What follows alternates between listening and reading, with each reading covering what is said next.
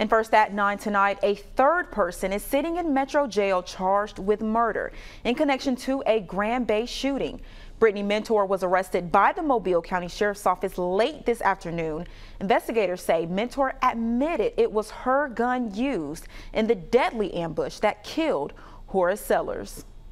Tonight, these three people are charged with murder and attempted murder. Thomas Marshall, Brittany Mentor, and Jesse Brown. 2 weeks ago, Eugene Sellers was shot and killed. His girlfriend, Cherie Gunn, was also shot. She survived. According to the sheriff's office, the two victims escaped by driving to a Chevron gas station on Highway 90 asking for help. One got mad because the other one had her and he didn't. Gunn's brother says the shooting was out of rage, calling it a jealous love triangle. Tonight, we've learned a third person was allegedly in the car with Brown and Marshall. According to investigators, Mentor was there and provided her gun. MCSO says she's been hiding the weapon since the shooting.